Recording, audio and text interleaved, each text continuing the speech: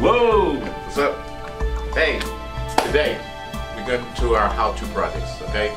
These how-to projects is going to help you guys finish a lot of assignments for some of you guys that have problems with instructions.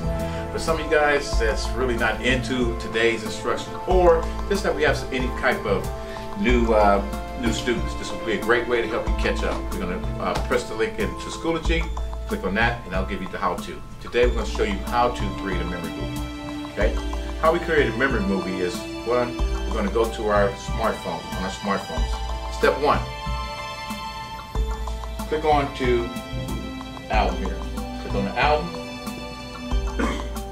Step two, we're going to sit up here and we're going to put our name in. You're going to type in, create a folder, type in social relationship. It's going to be our memory movie for today. Step three, I'm going to go ahead and start choosing all the various pictures that I need. I'm choosing my pictures that I'm going to include into my playbook movie and go from there. Step four, we're going to hit our playbook memory movie. It's going to play. That's what we have.